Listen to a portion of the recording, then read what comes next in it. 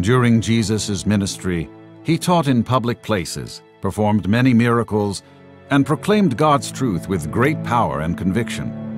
Many people loved him. Others hated him. Some people recognized his power and the mighty wisdom through which he taught, but could not reconcile his message with their tradition. One such person was Nicodemus. Nicodemus was a leader of the Jews.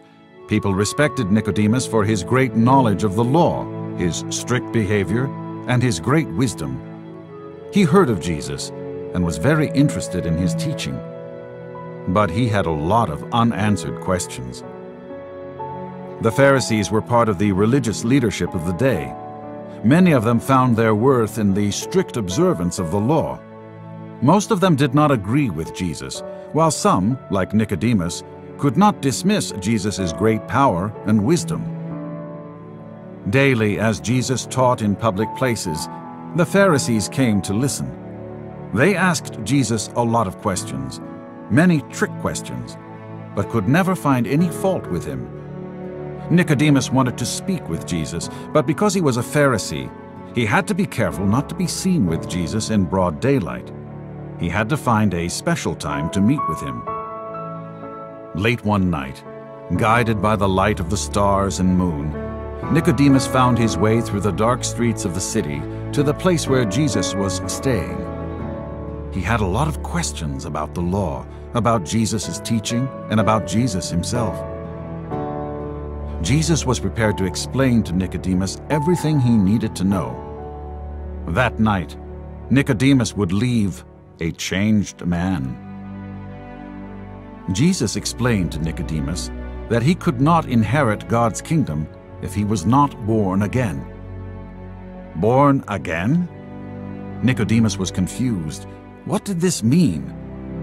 "It's impossible for a grown man to become a baby and be born again," Nicodemus answered. But Jesus was not talking about becoming a baby. He was talking about a life change so dramatic, so radical, and so new that it would be like being born again. "Unless one is born of water and the Spirit," Jesus explained, "he cannot enter the kingdom of God." Nicodemus began to understand, but he was still confused. "How can this be?" he asked Jesus, trying to wrap his mind around it. Jesus knew that Nicodemus was having a hard time believing him. If you're having a hard time believing earthly things, it will be very hard for you to believe heavenly things. But you must believe. I am the Messiah. I have come to give people eternal life. The truth began to dawn upon Nicodemus. Jesus was the Messiah. Jesus' mission was to give new life. Jesus spoke the truth to Nicodemus patiently and clearly.